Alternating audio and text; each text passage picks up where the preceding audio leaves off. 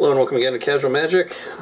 Next up, a beat-up Mirrodin box. This is going to be weird. Alright, enjoy the music.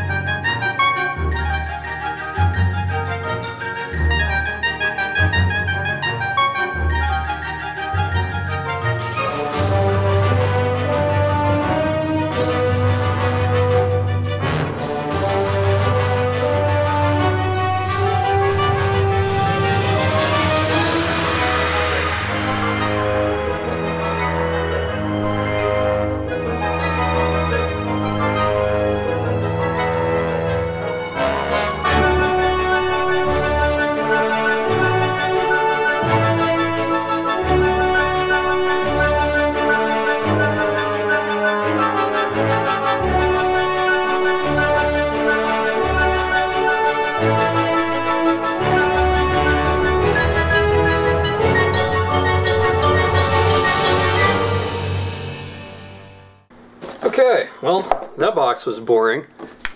Except Soul Ring? Soul Ring? Really? Really? You had this huge, gigantic collection from the early days of Magic that seemed like you owned a store, and yet you spelled it Soul, S-O-U-L Ring? This had to be a store, right? This had to be like some kid just riding onto this, and this had to be a store that somehow went bankrupt years ago. This can't be a collection, right?